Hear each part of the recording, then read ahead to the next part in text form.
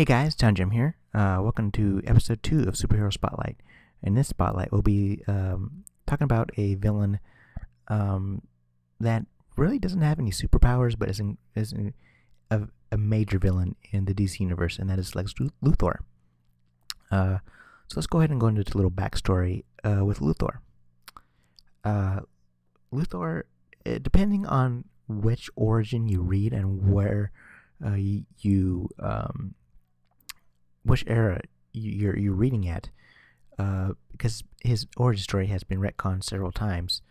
Luthor is basically a scientist. He was a scientist, and he invented, depending on the retcon, invented different things.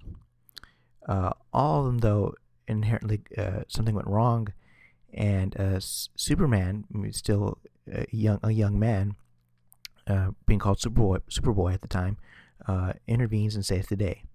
But thus he somehow Lex Luthor loses his hair, and blames Superman for his not only the failure of his invention and destroying it, but the loss of his hair, and this causes great jealousy and anger towards Superboy or Superman. And thus, throughout the years, he develops his machines and becomes a wealthy businessman, and basically develops his whole life destroying Superman. Luthor, oh man, what a great villain!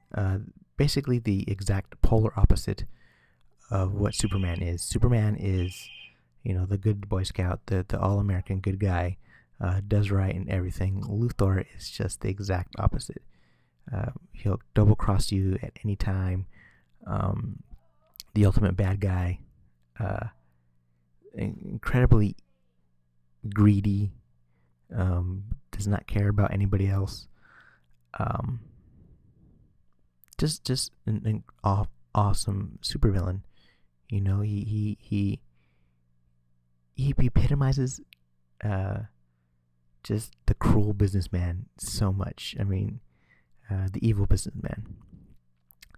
One of the things that I personally like about Luthor is that he's sort of the evil version of Batman.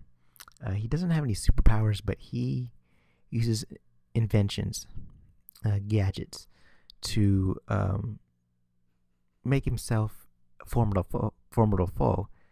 And he also uses his intellect. He's incredibly smart, much like Batman, and he just makes it a bad day for Superman every time he gets in his way. He's formed groups, supervillain groups, the Injustice Gang, or the Secret Society, or whatever you want to call them. There's been different incarnations of it, but in any factor, the ultimate goal, even though other supervillains had their different priorities with those superheroes, the ultimate goal for that was to destroy Superman, which is just ingenious when you think about it. I mean, trying to gather all these talents together to perform one single act and still can't take out the guy, leaves his desire, his passion for taking out Superman even that much greater. There are several incarnations of Lex Luthor, including because he's been retconned so many times that there's the Red Sun Superman, where he was actually the good guy. There is the 52, the different versions in the 52 universe, which won't go into because it's very confusing. But the one that incarnation that interests me is the Red Sun version, because he was basically the superhero in that one, and he fought for the good of mankind. And it just goes to show you that had he taken a different path, he could have been something incredible. He could have been really great. But the main one that we know took their other path, and he was basically the bad guy. He's also been in movies, all the Superman movies. There's been different people that played him. All of them played him very well.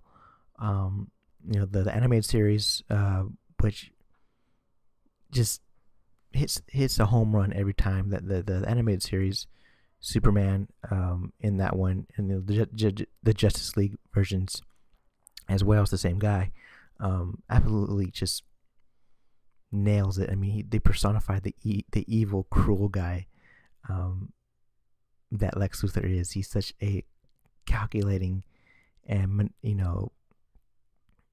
just very methodical bad guy. It just brings a smile to my face when I think about it. It's just awesome just thinking about it. And he's been in a couple of video games. More closely, he's going to be in the new DC Universe Online game, which is going to be pretty awesome. So make sure you rate, comment, subscribe. And for the next Supervillain Spotlight, we'll be taking a look at one of the most powerful mutants in the entire Marvel Universe, the most deadliest mutant in the Marvel Universe. That is Magneto. It's going to be awesome, so stay tuned.